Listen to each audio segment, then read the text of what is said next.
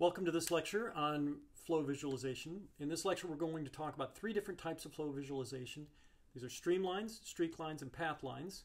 They're the three most common techniques that are used. There are other techniques, but these are the three most common. And then I'll talk about what they are physically and then show you how you would analyze them mathematically. Then we'll end the lecture with a few definitions that we use commonly in fluid mechanics. All right, let's start with an example. Take a look at your screen. Here we have an F-18 flying with two different kinds of flow visualization techniques being used. You'll see, first of all, this kind of smoke that goes from this leading edge strake toward the tail here. That's done on purpose. It's not an accident. This is an example of a streak line. A streak line is a line that connects all the fluid particles that have passed through the same point in space. So all the fluid particles that went through this point picked up a little bit of smoke and then carried it further downstream. So that's an example of a streak line. The other technique that's used is you'll see on the surface of the aircraft all these little tufts of string that have been glued onto the surface of the aircraft. Those are giving the local velocity on the surface of the aircraft. So they're pointing in the direction of the local velocity vectors there. And if you draw a line that's everywhere, you start at some tuft and then I'm not going to do this very well, but let's say we start here and then we go through, that connects all these, that goes through each of those tufts and stays tangent to all the tufts, so that the line is everywhere tangent to the tufts. That would trace out an example of a streamline. Okay, so two different techniques here, a streak line and a streamline. We'll talk about this in more detail later in the lecture. I have actually a video of this aircraft, and I thought I would show it and describe a little bit the motivation for why they were doing this flow visualization. So let me see if I can pull that up. So here's the video. It may take a moment to load.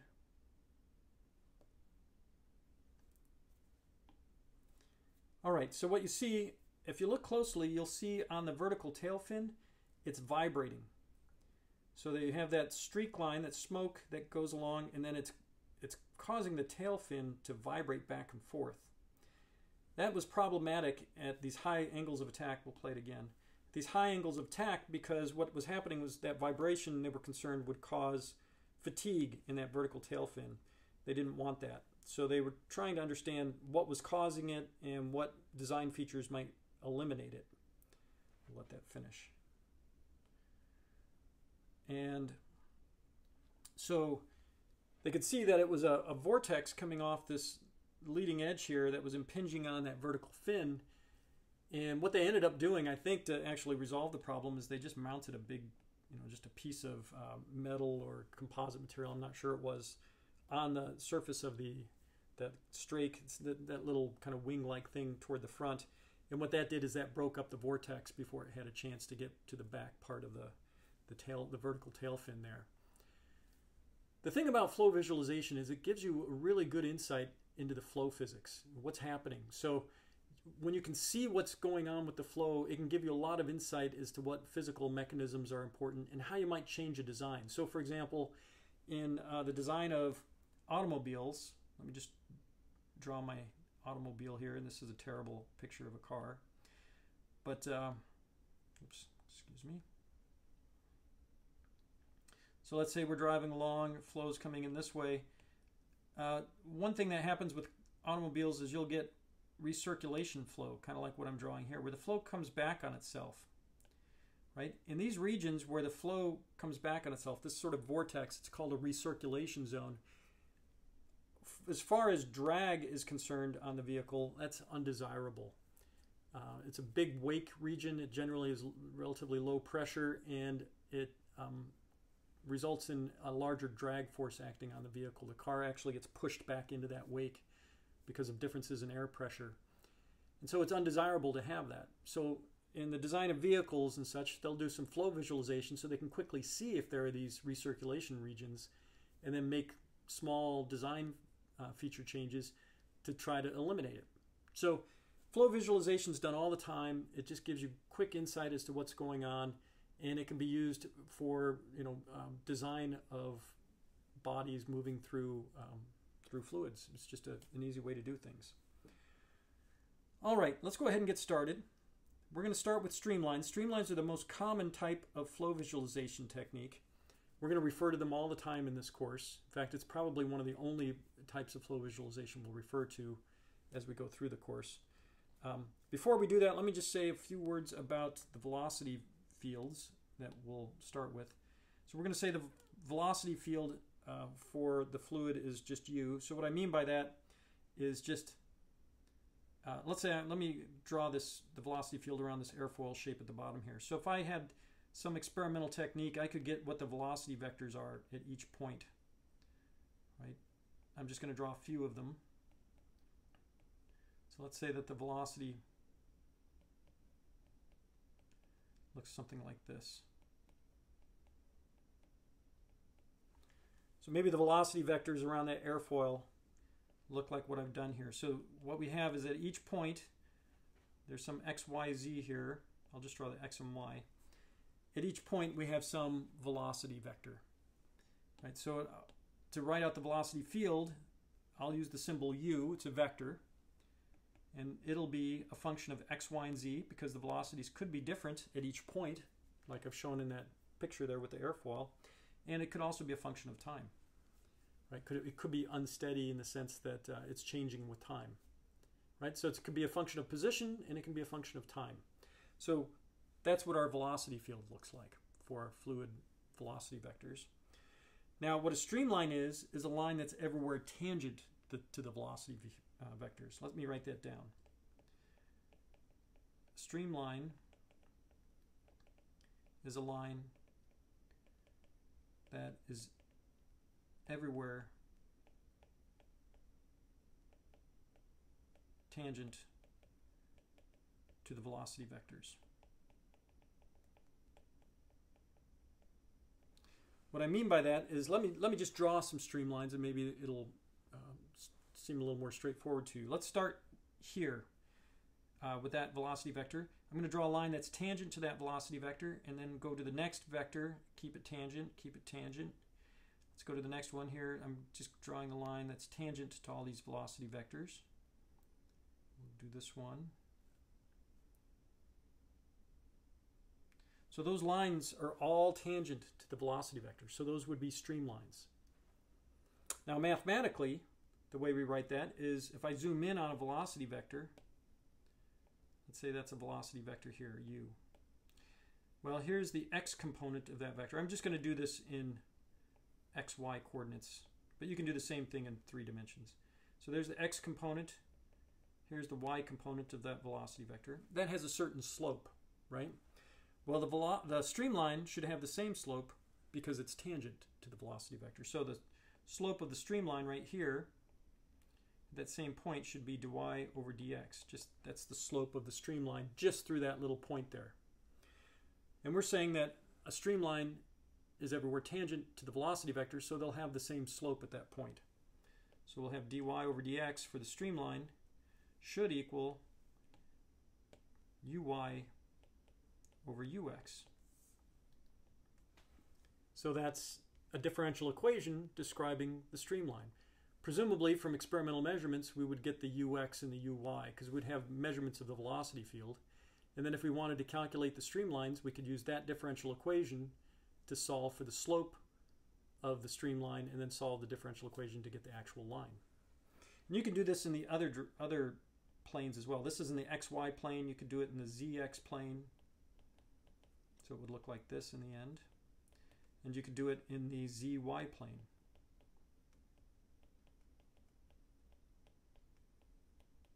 And if you combine all those together into one form, it'll look like dx over ux equals dy over uy equals dz over uz. And you can mix and match those equations to figure out what the slope is in any of the 3 planes. So that's a streamline. The key thing to remember is a streamline is everywhere tangent to the velocity vectors. If you know that, then you should be able to figure out that the slopes are the same. Dy over dx equals uy over ux, and then just solve the differential equation using some math at that point. All right. Let me draw a couple of streamlines here and then just say a few words, a few additional words. So let's say there's one streamline and here's another streamline. So let me ask you this. What's the velocity of the fluid across the streamline? So I want to know just in general, what kind of velocity would I have going across a streamline? Well, the answer is 0, because remember the streamline's tangent to the velocity vectors, which means there's no component normal to the streamline. So there is no flow across the streamline. So you can never have any flow across those streamlines. What that means then is that any fluid that starts between two streamlines, sometimes we call this a stream tube. Imagine streamlines that go all the way around that form a tube shape. So whatever comes into that stream tube will always be the same fluid that goes out through the same stream tube. So whatever blob of fluid, the yellow bit that goes in there, it'll be the same yellow bit that goes out, because you can't have flow across the streamlines. Okay. Now another thing to make note of with streamlines is there's a special streamline called a stagnation streamline. So let me draw an airfoil shape and draw some streamlines going around it. This looks better than the one I drew before.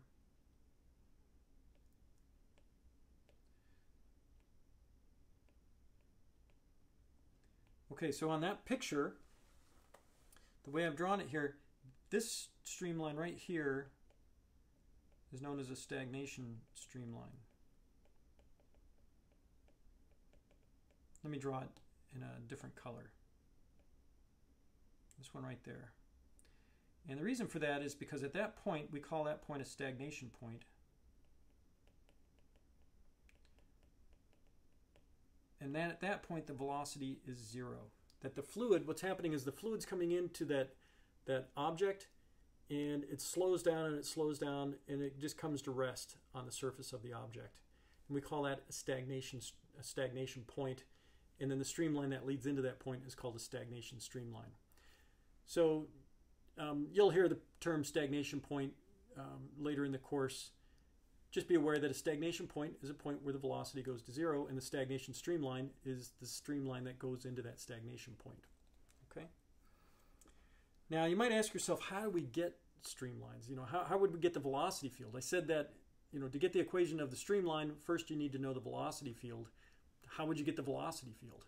Well, there are different techniques that we can use. The first of all, the poor man's way of doing it is just what we had on the picture starting off with. If you just glue little bits of yarn or little bits of thread onto the surface, then those bits of yarn will flow in the same direction. So if I have a bit of yarn here, it's glued onto a surface, it's going to point in the same direction as the local flow. So it's not going to give you the magnitude of the velocity or the speed, but it'll at least give you the direction. And if you have the directions, then you can draw the streamlines, because you just keep the streamline tangent to the velocity vectors. So gluing the little bits of thread onto the surface here gives you a way to get the streamlines on the surface of the aircraft. And there are other techniques similar to that. So sometimes people use paint or oil, and so when they put the paint or oil on the surface and the flow goes past it, it'll smear out on the surface, and as it smears out, it'll go in the direction of the local velocity vectors. Another technique is to take chalk and put it in some water, and then as it flows along, the chalk will get deposited, and when the water evaporates, it just leaves the chalk behind. Very common techniques used for evaluating what the streamlines look like on the surface of an object. Okay, now those are kind of the poor man's techniques. The rich man's technique, the expensive way of doing it, is in the picture shown here. This is called particle image velocimetry is the technique. And the name is, I'll just highlight the name rather than write it out. So here, particle image velocimetry, or PIV for short. This technique's been around, it's usually used in research laboratories. It's been around for a few decades now.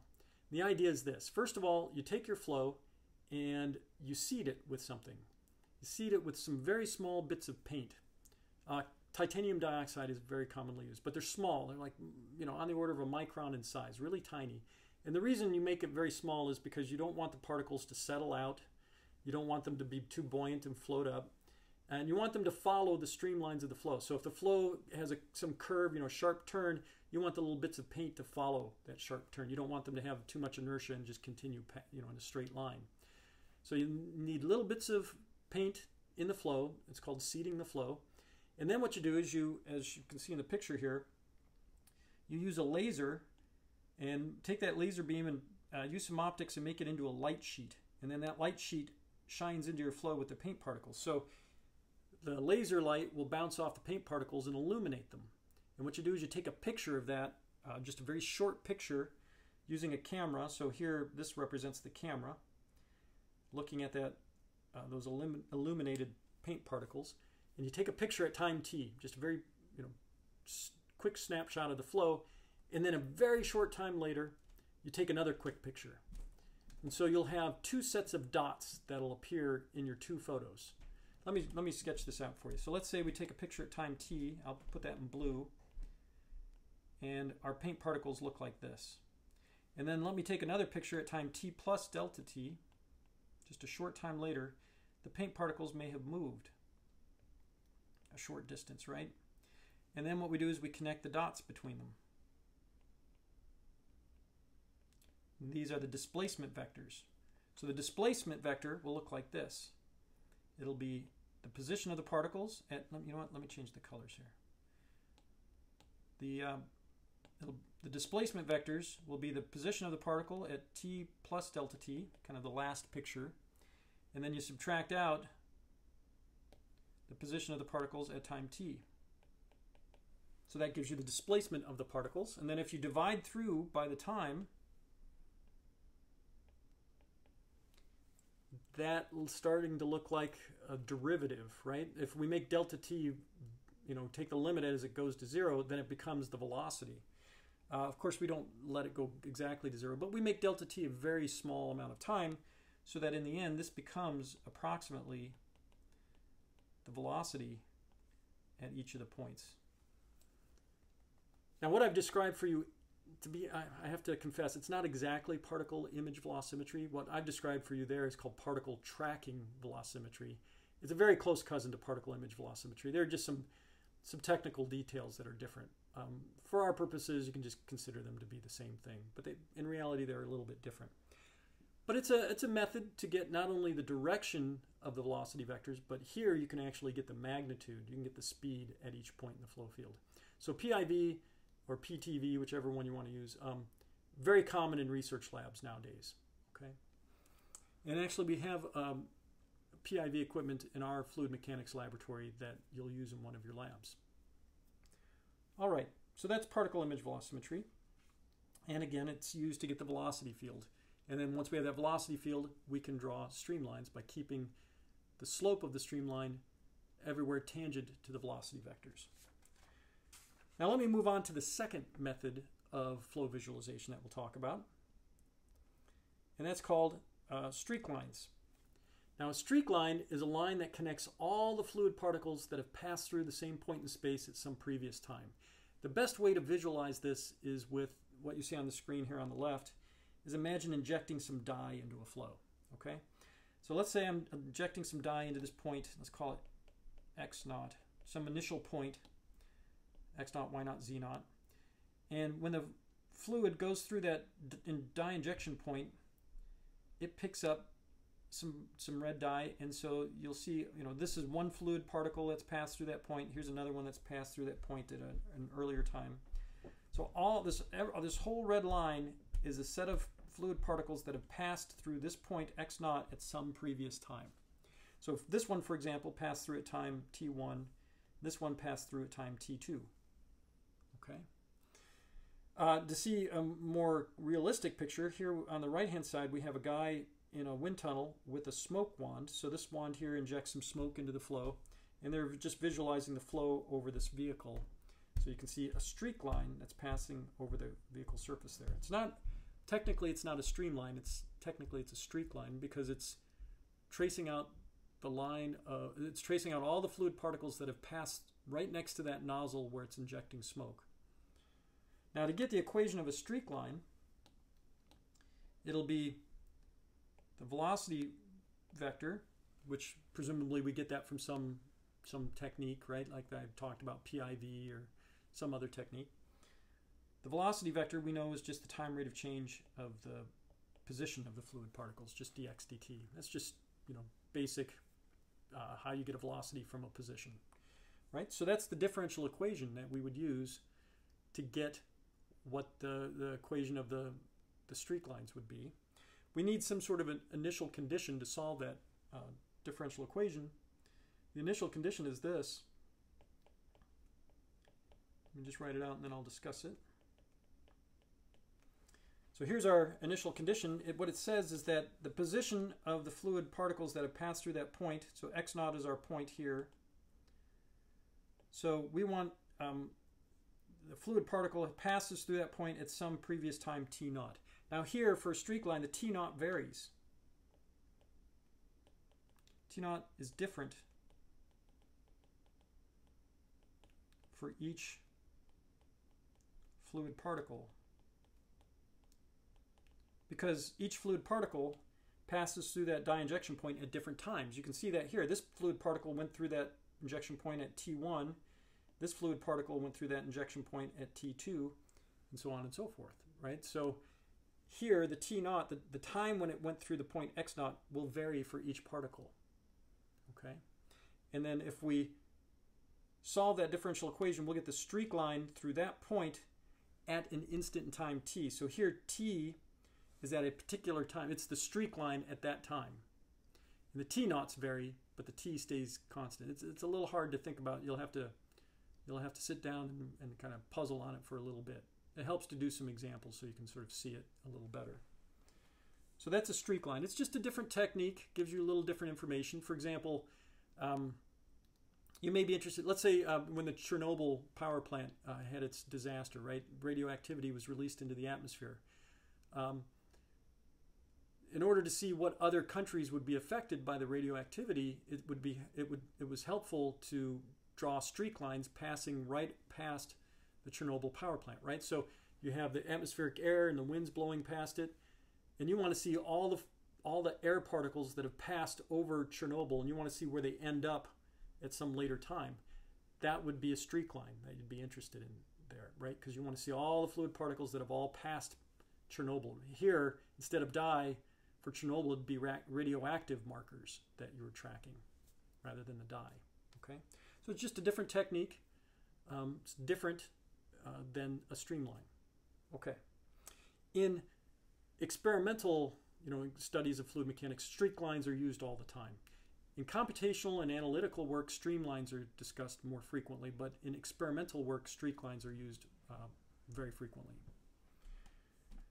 Let's go on to the last technique. The last one is called path line. Now, a path line is a line showing where an individual, a single fluid particle, moves as a function of time. And the best way to think about a path line is a long exposure photograph. So let's say I want to track how the surface of a river moves. I could go down to the river and drop in, let's say, a ping pong ball.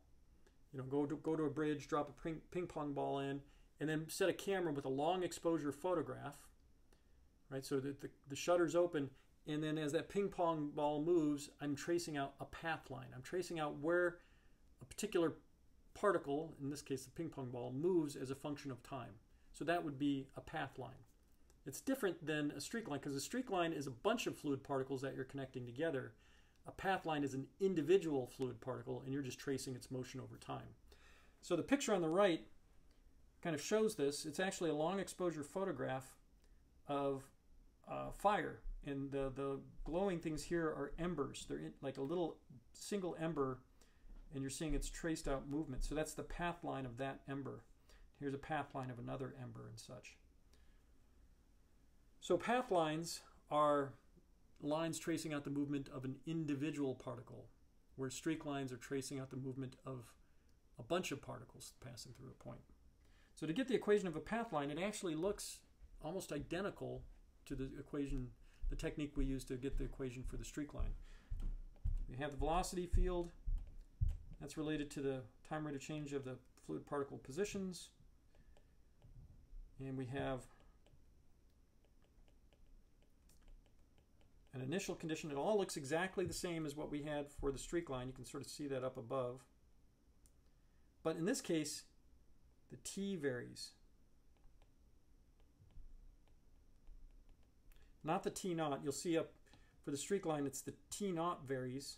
So here what you're getting is a streak line through the point x naught at an instant in time, and the t naught varies. Down here for the path line, what we're doing is we're getting the equation for a single fluid particle that passes through this point at a single individual time. So t naught in this case is fixed because that one particle passes through that point at an instant time. It's just one particle. And then you see its movement as time changes. So t varies and t naught is fixed. So t naught fixed there, but for a path line, t is fixed. Again, it's a little hard to absorb, you know, just hearing it for the first time. You have to think about it a little bit. But how you solve for the path line and how you solve for the streak line look almost identical. The only difference is which varies, t naught or t. Again, t naught varies for a streak line because there are many fluid particles and they all pass through that point x naught at different t naughts, different times. Whereas for a path line, it's only a single t naught because it's only one fluid particle that we care about. And then we trace its motion over different times t. So you have to think about it for a while. And again, a path line just is a different technique than a streamline or a streak line. It just gives us another way to view a fluid. You might be interested in, let's say we're interested in a weather balloon, seeing where a weather balloon moves over time. There it would be a path line that you're interested in because you're interested in that one weather balloon and you want to see where it moves as a function of time. So it's a path line that you're interested in there. All right. Let's see if one last thing about the different techniques here. Now, in general, streamlines, streak lines, and path lines can all be different. They don't have to be the same thing. They're physically different things, so they can, in general, be different. However, if you're dealing with a steady flow, and a steady flow means that one that doesn't vary with time, all three are the same. So let's write that down. So in general, streamlines, streak lines, and path lines are different. They're just physically different things, so they can be different, right? But however, for a steady flow, this is one where the velocity is not a function of time. All three are the same.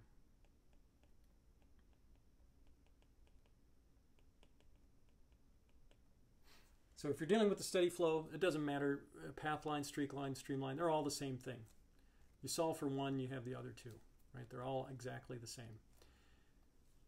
So, you know, a lot of times you'll hear people look at this photo on the screen here on the right, say, oh, look at that, you know, there's a streamline. Technically, it's a streak line, but if it's a steady flow, you know, it doesn't really matter. All three are the same.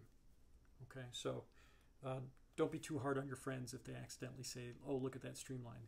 They're not exactly right, but they're not exactly wrong either. Okay. All right. And I encourage you to take a look at some of the examples and separate videos so you can see how to solve some of these equations. Okay. Now, before we end this lecture, there are a few definitions I want to talk about that are important ones. We're going to use this terminology frequently in the course. First one is steady versus unsteady, and I've referred to this term steady a bit earlier in the lecture. So a steady flow is one that's not a function of time. So steady means that nothing, whatever you're interested in, which is the three dots here, I'll just use three dots. It's, you know, velocity, temperature, whatever. There is no time derivative. The time derivative is zero. It's not a function of time. Okay? So that means steady, and unsteady just means that it is a function of time. So another way to write this is that it's not a function of time, whereas down here it is a function of time. Okay, so that's steady versus unsteady. Most of this class will deal with steady flows, but you know, unsteady flows are pretty common and very important, so And we'll do a little bit with unsteady flows. They're a little bit harder to work with, and that's why we deal with steady most of the time. But you should just be aware of the terminology. The next one is flow dimension. The flow dimension is related to the number of spatial dimensions, like x, y, z, required to describe the flow. So for example, if we have a 0D flow, an example of that would be like the velocity is just a function of time, or velocity is a constant. There's no x, y, or z in that. Okay, so that would be like 0D. 1D flow, an example of that would be like u is a function of t and x, or that's if it's unsteady, or if it's steady, u would just be a function of x. It's just one spatial dimension that's required. Okay, let me give you a 3D example. So for 3D, the velocity could be a function. Let me use a different coordinate system, r, theta, and z. That's cylindrical coordinates. And if it's unsteady, time would be a factor. So I had 3 spatial dimensions there, right? Radius, the angular position theta, and then z. Or if it's steady, it would just be 3 spatial dimensions and not time, right? So the flow dimensionality just depends on the number of spatial dimensions required to describe that flow. So you'll hear, oh, here's a 1D flow, this flow's 2-dimensional, this flow's 3-dimensional. So you know, oh, how many spatial dimensions are needed to describe that flow. Okay, the next one is uniform versus non-uniform. So this is easiest to show with a picture. This velocity field, let me put this in the, this is the y direction here. Here's the x direction.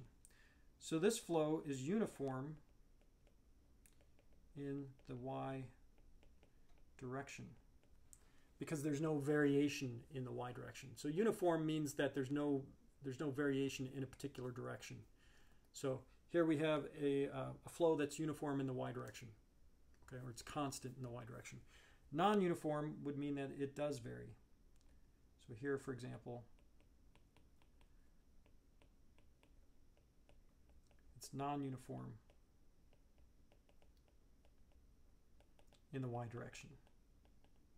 So you'll hear that term used frequently as well. Oh, the flow is uniform in the z direction. It's uniform in the x direction, that kind of thing. Okay. And then the last one we'll talk about is laminar versus turbulent flow. And I just have a couple of pictures associated with this. I think you've all heard the term laminar flow and turbulent flow before. Let me write it out first, what I mean by this, and then we'll look at the pictures. A laminar flow, the word laminar comes from the word lamina, which just means layers. So the flow is actually moving kind of in layers that don't mix very much. So I'll just write down some words here. So flow in layers, little mixing. It's a very organized kind of flow. You generally get laminar flows for viscous fluids at low speeds. Okay, and then the opposite of that at the other end of the spectrum is turbulent flow. So turbulent flow is seemingly random or chaotic. It's not exactly chaotic, but it looks chaotic, looks random. You get vortices or eddies.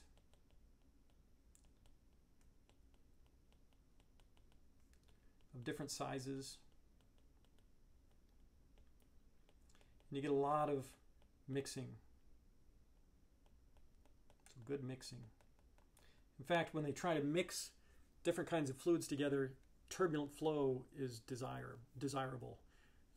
Get a lot of mixing going on, or if you're trying to get a lot of heat transfer from a surface, you generally want turbulent flow close to that surface because you get lots of mixing going on. It picks up that energy from the surface and carries it away.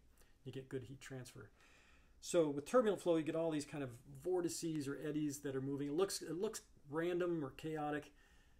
Lots of mixing going on. So very different from laminar flow. And there's actually a region in between called transitional flow.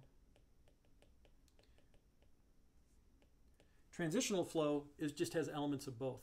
In fact, it'll be laminar for a little bit of time, and then it seems to randomly go into turbulence, and then it'll go back to laminar flow and then turbulent again. It just sort of seems to switch back and forth between the two. So it has elements of both. It's a very hard region to analyze because it seems so random. Most of our analysis is either at the laminar extreme or the turbulent extreme. Okay, and so let's refer to the pictures here. On the left-hand side, you can see where some smoke has been injected at this point. So it's like what kind of flow visualization technique is being used here? Streak line. Good. I assume everyone said streak line. Great. So here it starts with the laminar flow. You can see nice layers of fluid, not much mixing going on. And then it goes into this transitional flow where it's starting to look a little bit turbulent. It still looks kind of laminar. And then, boom, it gets all chaotic and random looking here. This is where it becomes turbulent. You see lots of vortices going on, lots of mixing. A lot less structure going on here than over here. And then on the right-hand side is the same sort of thing. This is actually a pipe flow. The bottom picture is laminar, the top picture is turbulent. And I'm not sure whether the flow is going right to left or left to right, but you can see down here there are little streaks from the particles here. The flow down here in the laminar pipe, it's going in nice layers. The layers aren't mixing very much. You can sort of see that from the image. Whereas up in here, in the turbulent one, you're getting these eddy or vortical structures going on in here. So a lot more mixing going on in that pipe flow. And the difference between whether it's laminar or turbulent actually has a huge impact on how you would model the flow and what kind of behavior it has. So it's important to know. So we'll use the term laminar and turbulent frequently. Transitional we'll talk about briefly with pipe flows, but we won't spend too much time on that. All right, I think that's everything I want to say about flow visualization. I encourage you to spend a little bit of time on the internet taking a look at different flow visualization techniques. There's a whole research area dedicated to different methods used to visualize flows. And there's some beautiful videos and beautiful photographs.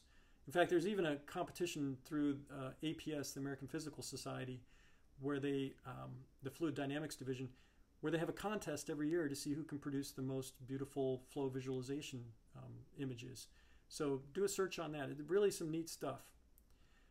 And then also make sure you go through the examples so you can see how we calculate, the quantitative side of flow visualization, how we can calculate some of these things. All right, we'll go ahead and end it there.